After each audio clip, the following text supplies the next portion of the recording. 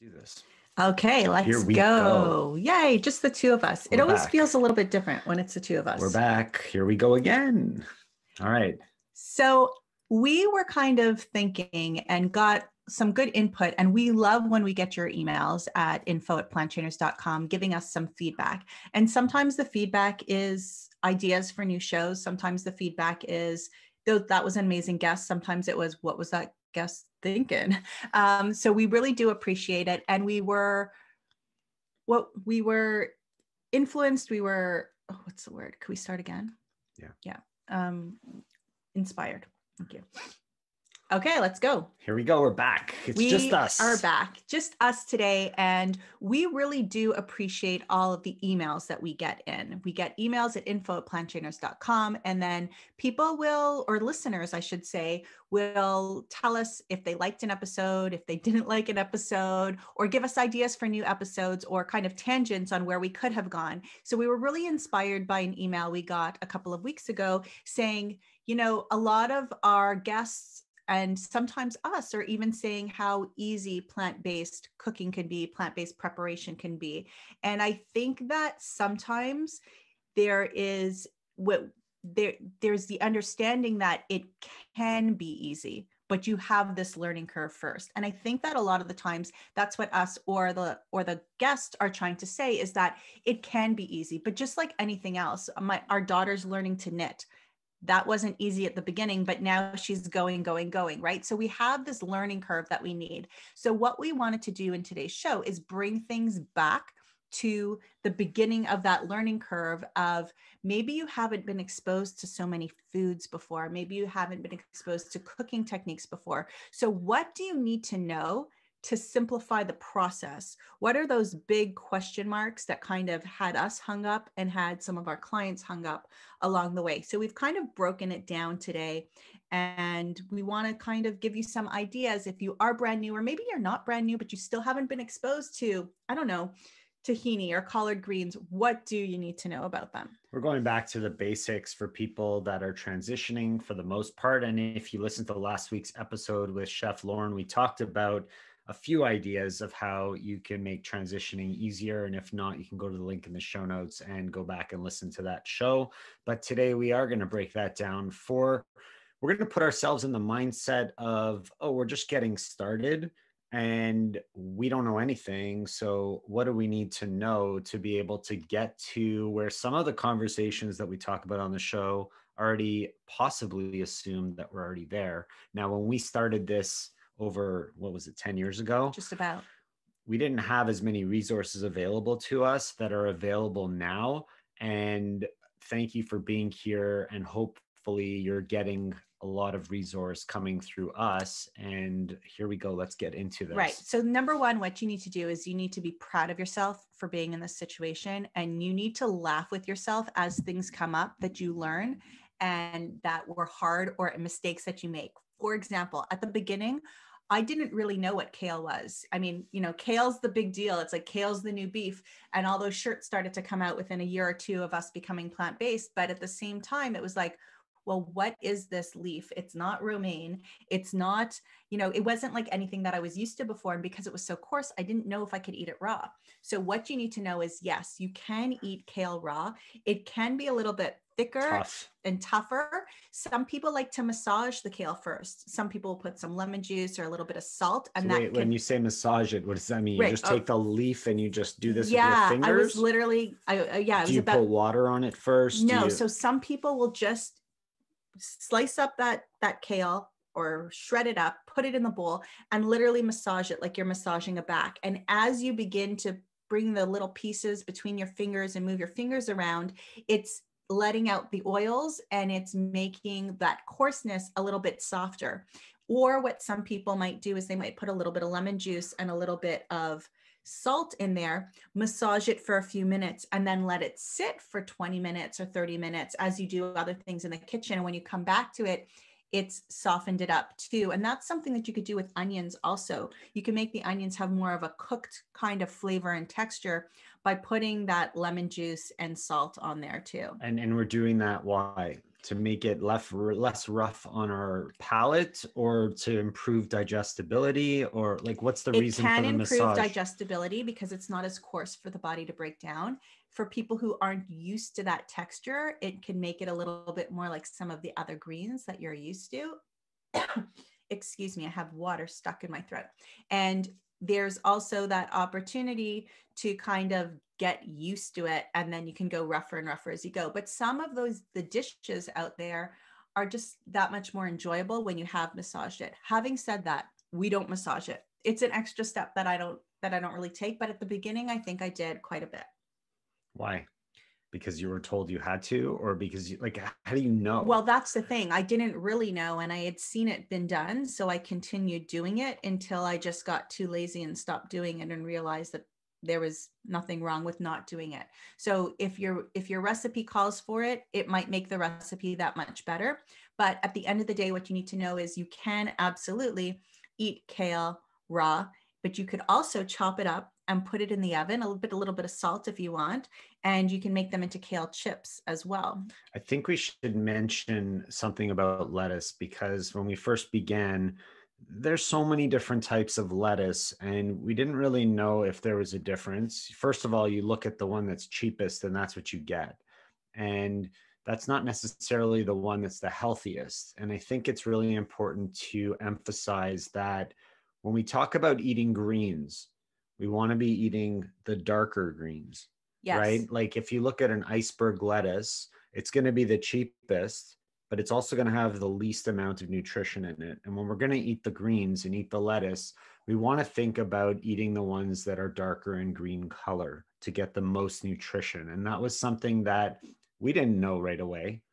We had to learn that over time. And so I know you started off today talking about kale, because kale is like a buzzword and it has been for several years, but there's so many different varieties of lettuce, and you want to experiment with a lot of them because they taste differently and they provide various types of nutrition. Absolutely. And that is something that we can talk, that is a whole other podcast. What are all the little bits of Right. nutrition you need to know at the beginning? But today I really want to concentrate on what do you need to know when you open up a cookbook, or when somebody says, go buy garbanzo beans. What is that? So let's look at some of the words that are the same. So we're going to stick away from nutrition, but we're just going to concentrate on like the very, very basics. So a recipe book might say rockets, or it might say arugula.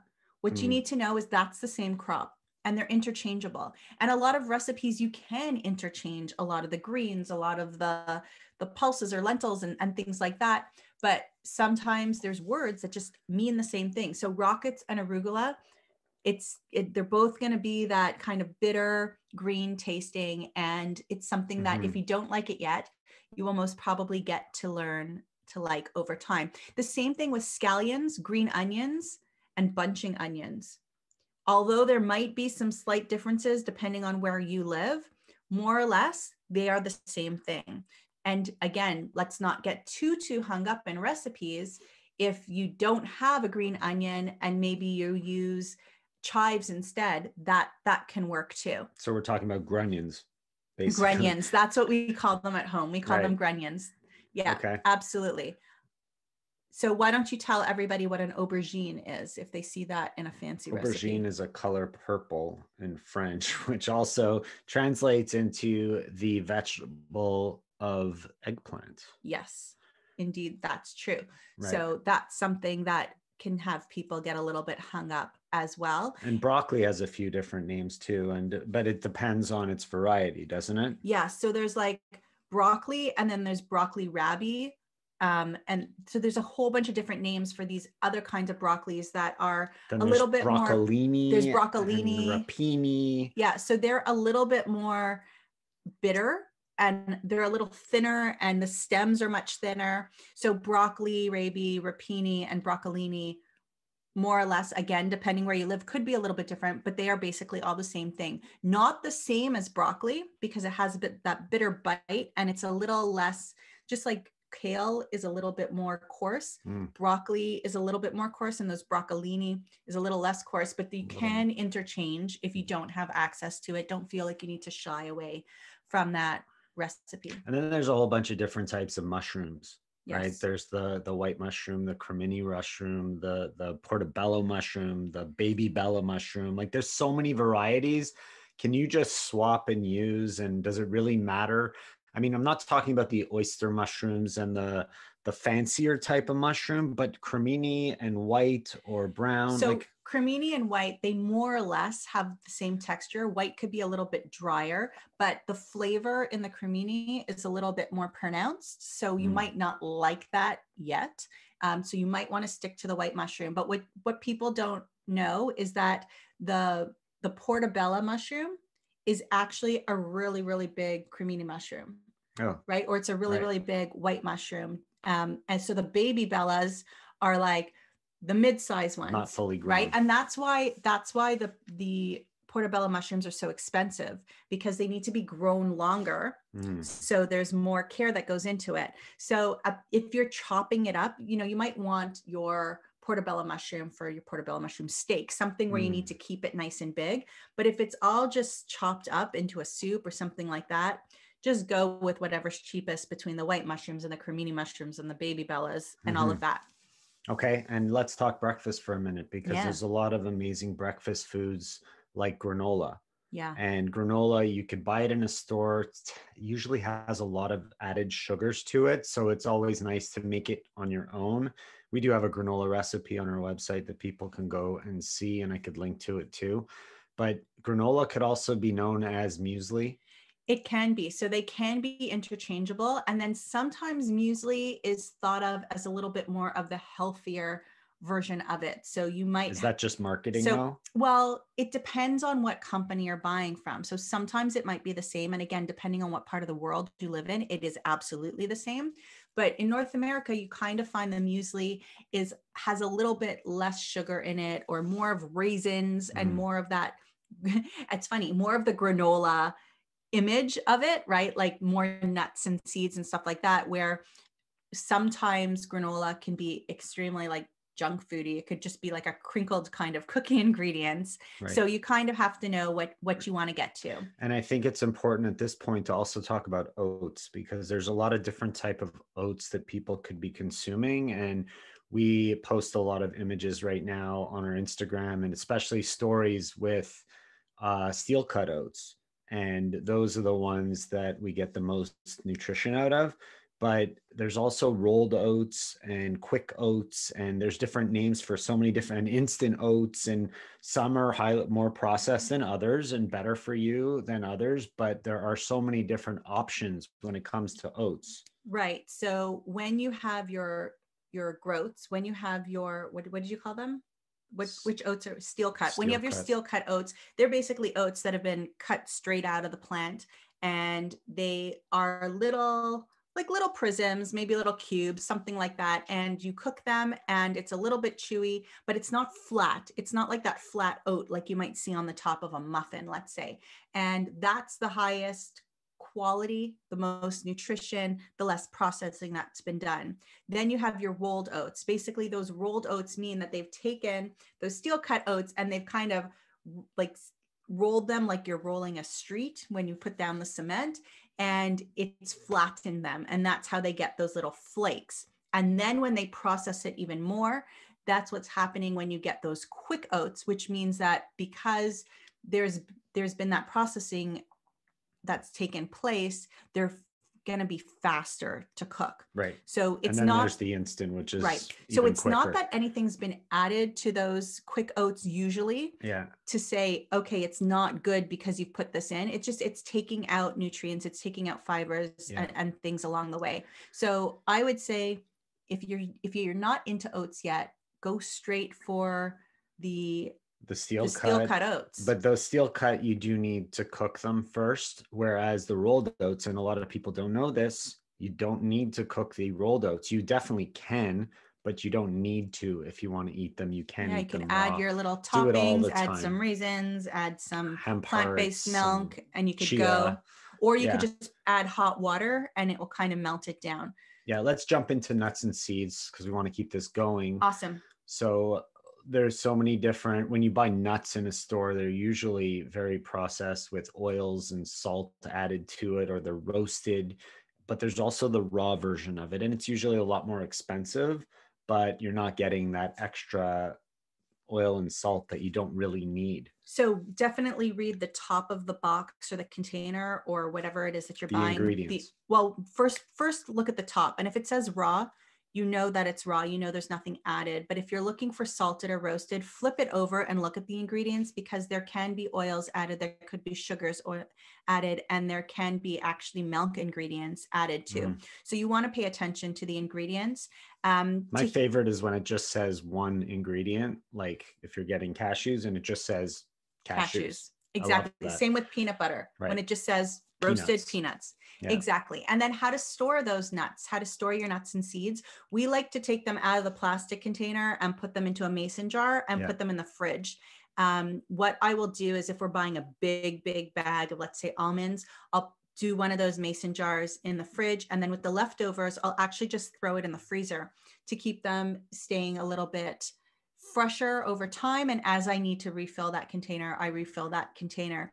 So if you are going to buy in bulk, that's definitely what I recommend. And then some of the other nuts like cashews and pistachios, they could actually get bacteria moldy over time, and you might not even be able to see it. So buy what you need or store them really well. And glass is probably the best way to store them. Yes. I mean, a lot of things are coming in plastic already. So do you necessarily have to change it? I'm going to leave that with you. But if you're going to go ahead and store things, I would definitely say that glass is the way to go, especially if you've bought soups and all kinds of things over time and you have all these containers and you don't know what to do with those glass mason jars. And one of the things that we got introduced to early in the transition was all these superfoods, these super seeds like chia seeds and hemp hearts. And you don't have to have those kind of foods in your pantry. They do boost your nutritional value of your foods, and I do add them to everything, but they tend to be a little more expensive. So it depends on your budget. It depends what you're trying to get and accomplish. But there's so many amazing seeds that are inexpensive, like sunflower seeds and pumpkin seeds, and they add a ton of nutritional value to super pump up to boost the nutrition of your bowls or your cereals or things like that. And if hemp hearts and chia seeds is something that's new to you, you can get it in most of those big wholesale stores. You can normally now get them in bulk food stores, and a lot of the grocery stores are carrying them too. If you live more out in the country and it's not as available, really easy to order online as well. But most of the regular food stores have it. Tahini is something that we grew up knowing about. Being from Jewish heritage, tahini is something very Middle Eastern. So we've been exposed to it for a very long time, but it's new to a lot of people. And basically what that is it's the sesame seeds that have been crushed down to make into a paste. And you could make desserts with it. You could make savory dishes and sauces and salad dressings. So that's something that you can find if there is a kosher aisle in your grocery store, which a lot of grocery stores have. You could usually find it there. In the more natural sections or natural food stores, it's very easily accessible there. You might need to ask somebody to help you find it for that first time to kind of know what it is. And a lot of grocery stores carry it on their regular shelves as well now, depending where you live too. What you need to know about tahini is that it's taking the seed and it's breaking it down. So a tablespoon of tahini and a tablespoon of those actual sesame seeds, the fat content is going to, and the calorie content is going to be a lot different. So if you're on this for any kind of health purpose that's huge or really big weight loss, then you're not going to want to have tons of tablespoons of tahini in your week. It's going to be a sometimes food because it is very, very dense. Yeah, I think this is a good time to talk about protein for a second. We don't usually like to break down our macronutrients, but a lot of people, when they're first getting into this, they're very concerned about where they're going to get their protein from. And that's one of the biggest questions that we often hear. And we did a whole podcast with Dr. Garth Davis on protein. We've done so many with other people. We've done as other well. ones too, but we'll put some links in our show notes for those if you want to listen to that. But I bring that up now because we're talking about nuts, which tends to have a higher percentage of protein in them. But the truth is, all whole foods have protein in it. And unless you're becoming a professional bodybuilder, you really don't have to be overly concerned about the amount of protein you're going to get, because all these foods have some protein. And when it all comes together at the end of the day, we really only need about 8 to 12% of our calories coming from protein. And so it's very hard to find people that are protein deficient, because all of our foods contain some amounts of protein. And we've mentioned a whole bunch of great ones already. Oats have 10 grams of protein per serving, and most people don't realize that. But another one is quinoa. And that's an interesting one that we had to learn, because when you look at it on the package, it's spelt Quinoa. And some people don't know how to say that word, right? Right. And at the beginning, people really didn't know how to say it. So people were Kanoi? saying quinoa, quinoa, Quinoa. quinoa. So people weren't pronouncing it properly. And here's where I get hung up, because I take things very literally sometimes. And I'm like, all right, we have all of these health experts out there saying, flip over the ingredients. If you can't read the ingredients or pronounce them, then you shouldn't be eating it. And I'm like, whoa, Linda, hold on a minute, because nobody was able to pronounce quinoa. I'd say 30% of the population still can't pronounce quinoa, and that's okay. We're all on our journey. But just because you can't pronounce it, it doesn't equal this is bad for me. People didn't know what maca was.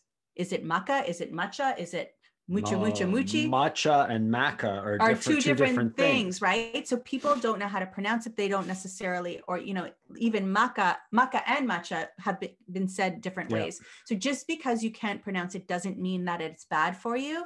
But when you start to see, all the things that remind you of sugars or powdered down starches, that's when you need to be more on alert. But just because you can't pronounce quinoa doesn't mean that you can't eat it. Quinoa is actually a seed, but it's been put into the grain category. It's very high on the protein index there.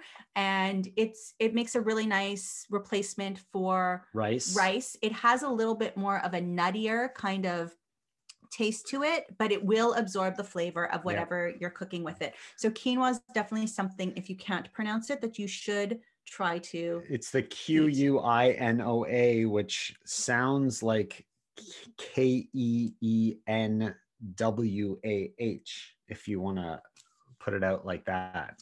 Yes, definitely. If you got that. All right. So let's move on to pulses and legumes and beans and all of those things. And what are they? And do they mean the same thing? And pulse is like the big umbrella term, and legumes is also like an umbrella term. And then you have beans, and you have lentils, and you have chickpeas, and you have all of those other things that fall into that category.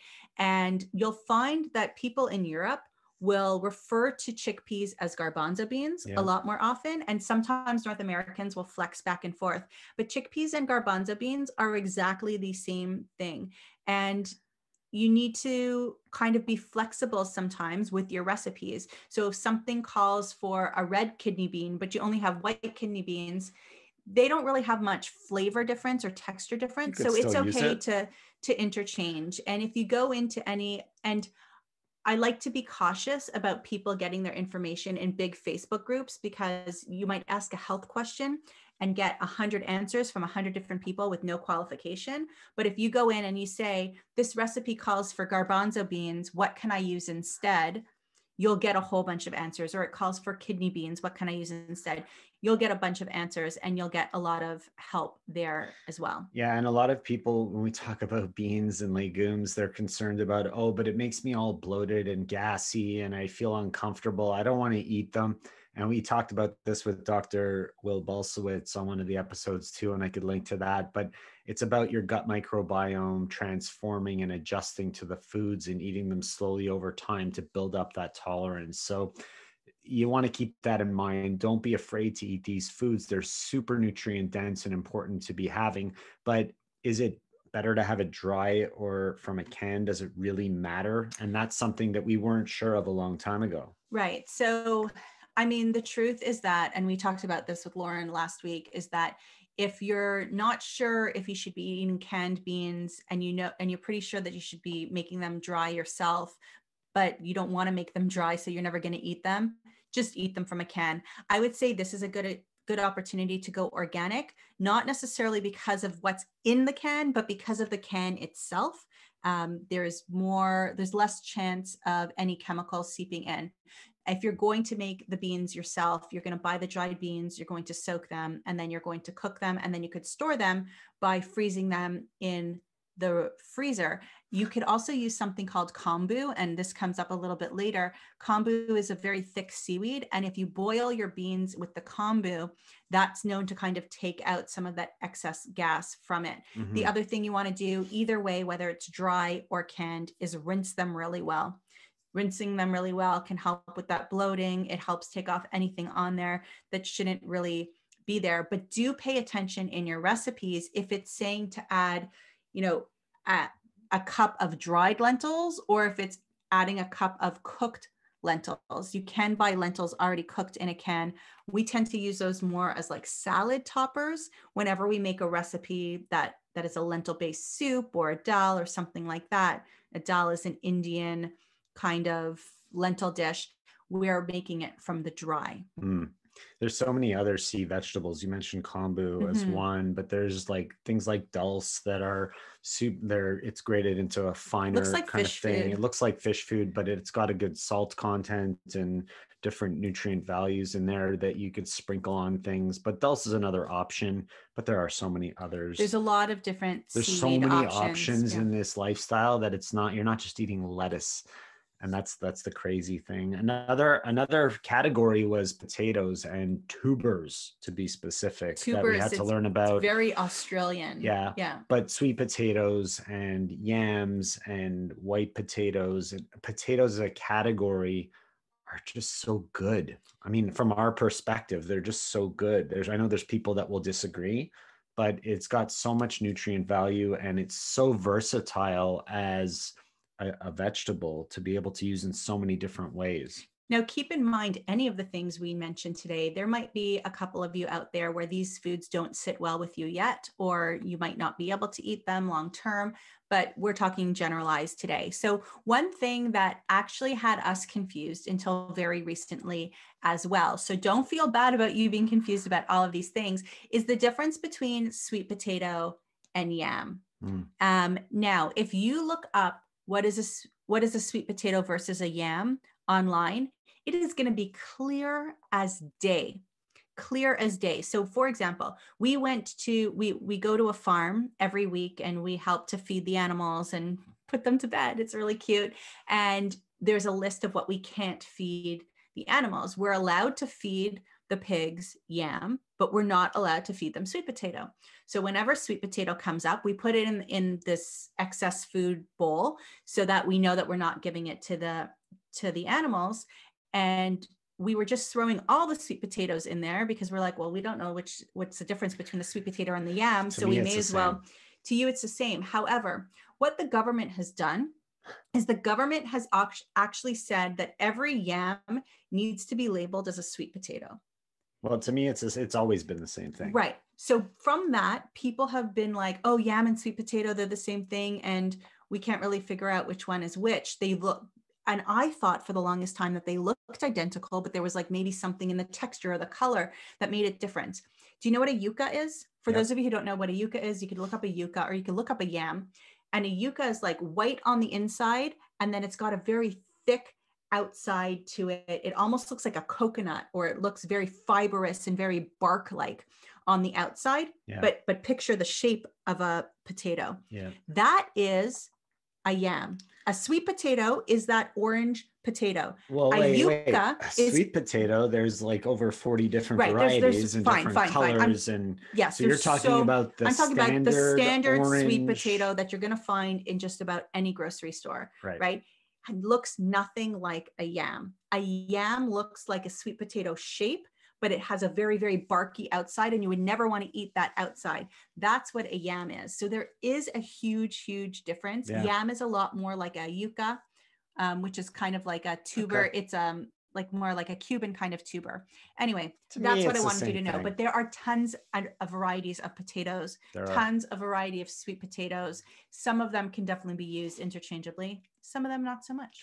Okay, so people that are transitioning to this lifestyle, and when we did this at first, we were always checking ingredients because we're trying to avoid certain things. And I know people talk about this as being so restrictive and so difficult, and it can be in some ways, and it is in some ways. But one of the things that we're trying to avoid is consuming dairy products. And a lot of processed foods, a lot of foods that have labels will have milk ingredients or dairy listed in their ingredients. And sometimes we don't know what certain things are, and the term whey came up. Yes. So whey is something that is very big in a lot of the powders or mixes to make smoothies or shakes. Mm. So when you're buying those big tubs and you're scooping it out, whey is an ingredient that is basically broken down the protein from dairy. So if you see whey in anything, you need to say Whey. WHEY. You need to say no whey to whey.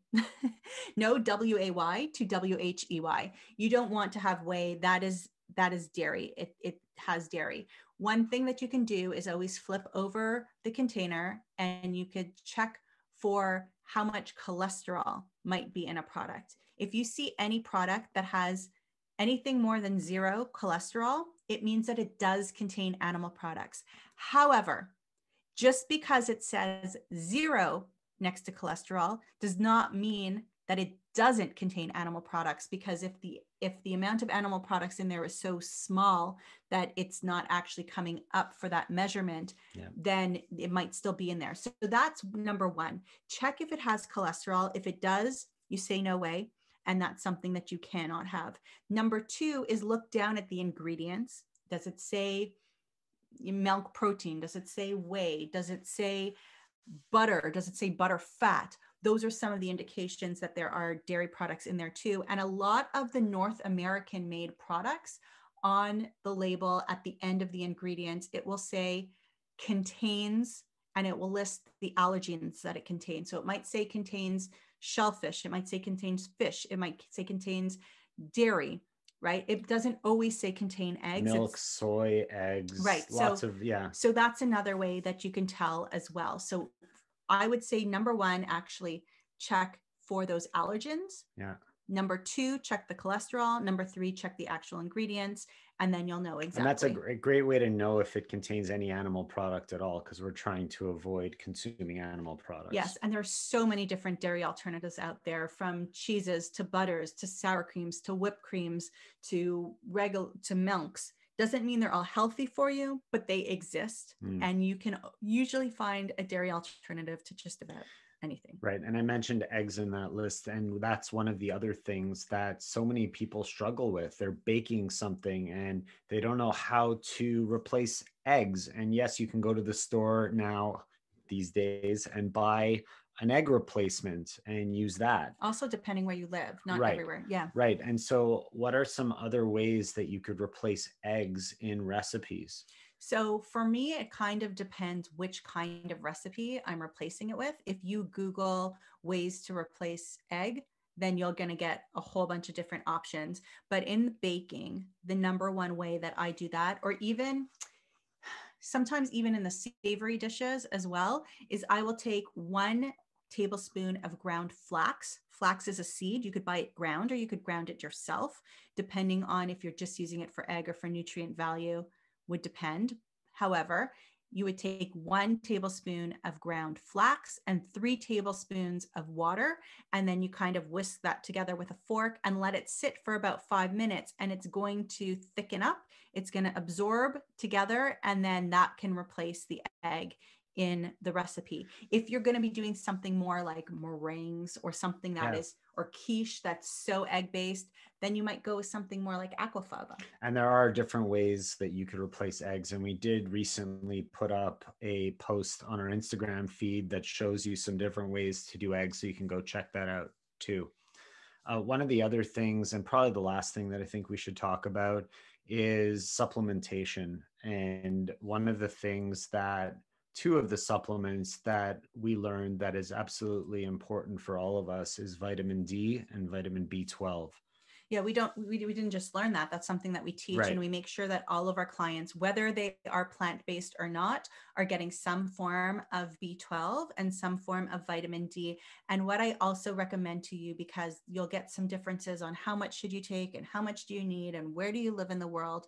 Next time you get a blood test, I would say ask your doctor to include both of those things. Get a benchmark for yourself. Know if you're high or low or average on any of those things, because that will determine how much you need to take moving forward. And that's kind of one of the warnings, what I meant before, when you put something in a Facebook group and you get 100 different people giving you answers, but they don't really have enough background before. You don't want to have too much vitamin D. That's definitely something that you don't want to have too little. You don't want to have too much. You want to be in the middle. So you want to know where you're at now so that you kind of have an idea of how much to supplement I going don't know if forward. you can have too much vitamin D though. There's a lot of Well, information out there saying that you can go high. well, you can go high. It's how much your body's absorbing too, Right. which makes a So you difference. don't Yeah. know. Yeah. Listen, there's a lot of information in this episode that we just went through.